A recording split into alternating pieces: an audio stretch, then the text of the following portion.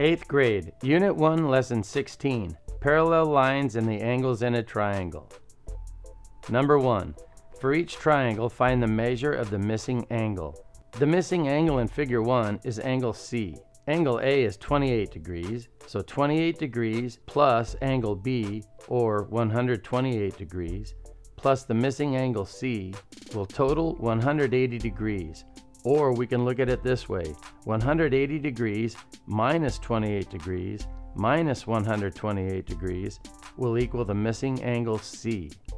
And 180 degrees minus 28 minus 128 equals 24. So the missing angle C has a measure of 24 degrees. The missing angle in Figure 2 is angle D. Angle F is 38 degrees, angle E is 122 degrees, so 38 degrees plus 122 degrees plus angle D will equal 180 degrees. Or 180 degrees minus 38 degrees minus 122 degrees will equal angle D.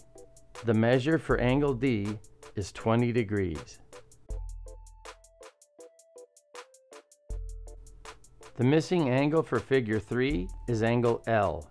Angle J is 20 degrees, angle K is 72 degrees, so 20 plus 72 plus the unknown value for L would equal 180 degrees. 180 minus 20 minus 72 is 88. So the measure for angle L is 88 degrees. The missing measure for Figure 4 is angle I. I'll leave this for you to finish. Press pause and finish it.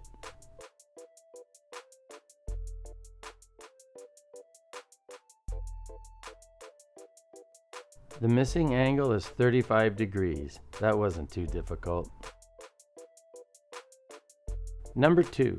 Is there a triangle with two right angles? Explain your reasoning.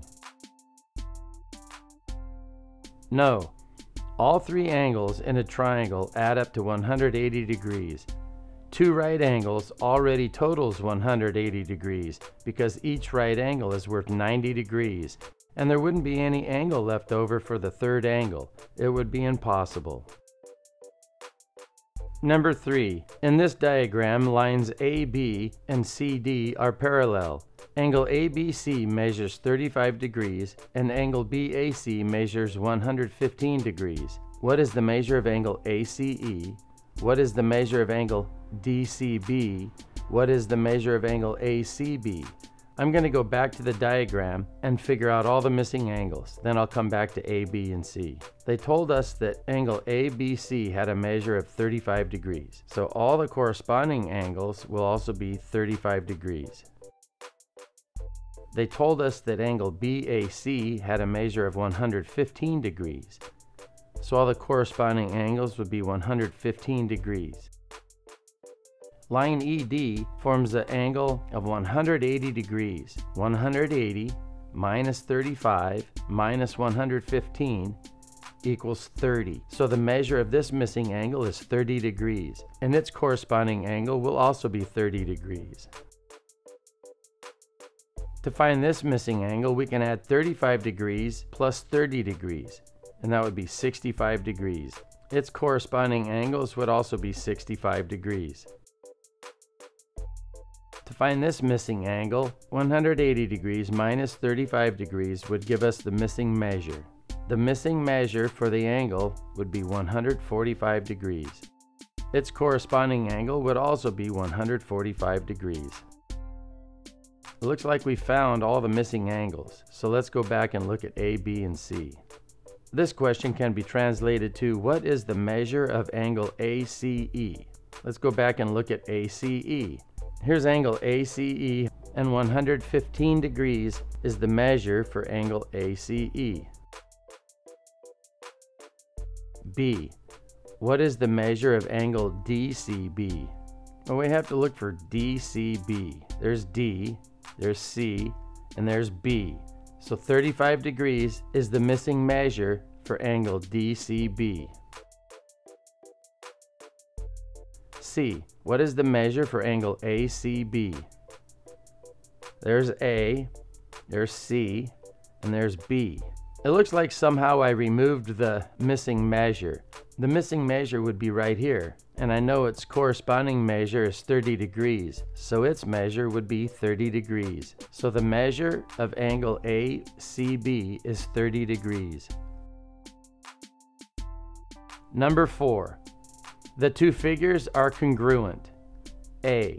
Label the points A', B', and C' that corresponds to A, B, and C in the figure on the right. Down on the bottom, we can see point A, and I've labeled its corresponding point A'. And here we have point B, and I've labeled its corresponding point B'. And here we have point C, and I've labeled its corresponding point C'. B. If segment AB measures 2 centimeters, how long is segment A', B'? Explain. 2 centimeters, because the shapes are congruent and corresponding segments of congruent shapes are always congruent. C. The point D is shown in addition to A and C. How can you find the point D' that corresponds to D? Explain your reasoning. Measure the distance from point D up to the end of the straight line. Place point D' that same distance up from the start of the straight line. Here I've labeled the point for D'.